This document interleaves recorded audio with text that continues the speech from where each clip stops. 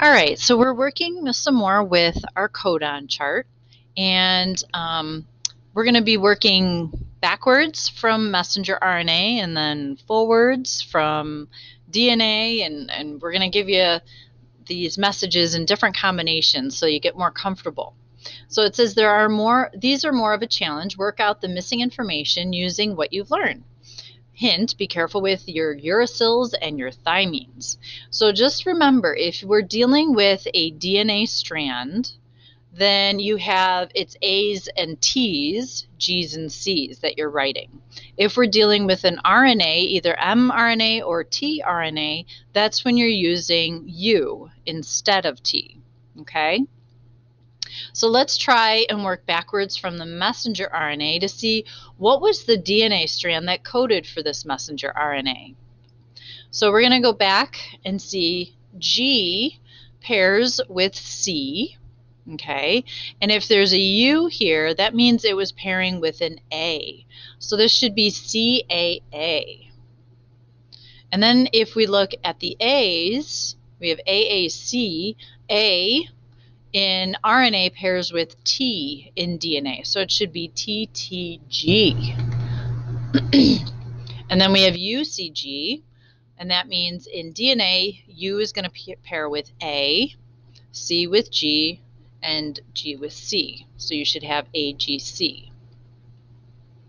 And then we're going to take our messenger RNA codons and figure out what the anticodons are in transfer RNA. It's going to look very similar. This is kind of a hint. It's going to look very similar to what the DNA strand is, only it'll have U instead of T, because the G will pair with C, and then U will pair with A. So this again will be CAA. Now here, this is going to be a little different. If we have A, it's going to pair with U in RNA. So it should be UUG. And then UCG, again, is going to be very similar to the DNA, where it's going to be the AGC.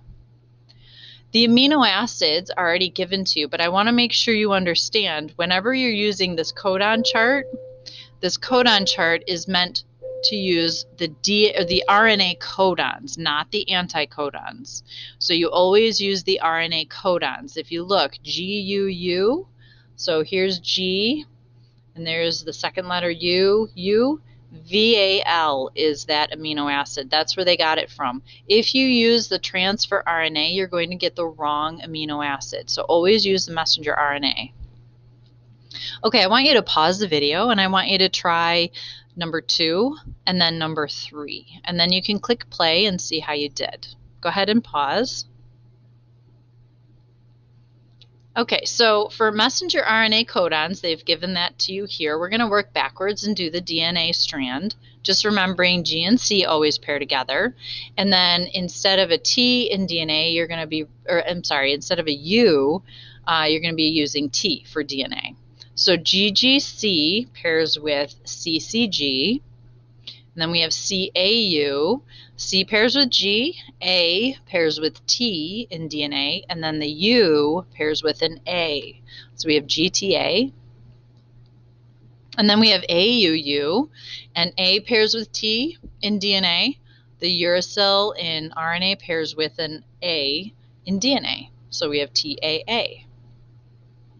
And now we're going to figure out the anticodons. They're going to look very similar to the DNA strand, only wherever you see a T, it's going to be U instead. Okay, so we've got CCG again. Then we have GUA, and then UAA. Now you have to figure out the amino acids. Please remember, you're using messenger RNA. Use the blue letters. Don't use the transfer RNA. So I'm going to go and look at GGC. So G is our first letter on the left. G is the second letter at the top, so we're in this bottom right-hand corner. And then C is our third one. So GLY is the amino acid. Okay, our second mRNA codon is CAU. So we're going to start with C. We're going to go over to A for our second letter, and U is the top one here. So HIS is our next one. And then we have to make sure we use AUU. So here's A is our first letter, U is the second one, and then U over here is our third letter that's at the top. So AUU is ILE. All right, and we've got this next group to go. Now that we've been given the DNA, now here's where we can see how the DNA code dictates what the messenger RNA is, which decides what the amino acid order is. So GGT, it's going to pair with CCA in RNA. And then ACA is going to pair with UGU. And then CGT will pair with GCA in RNA, messenger RNA. And then the anticodons, remember tRNA carries these amino acids, so they kind of go together. But transfer RNA anticodons, again, these are going to look very similar to the DNA strand, except you're going to have U instead of where the T's are. So we're going to have GGU, ACA is the same, and then CGU. And then we have our amino acids.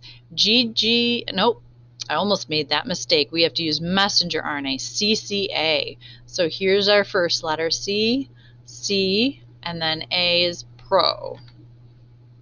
And then we have to make sure we're using messenger RNA, UGU. So here's our U, here's the G, and U is at the top, CYS.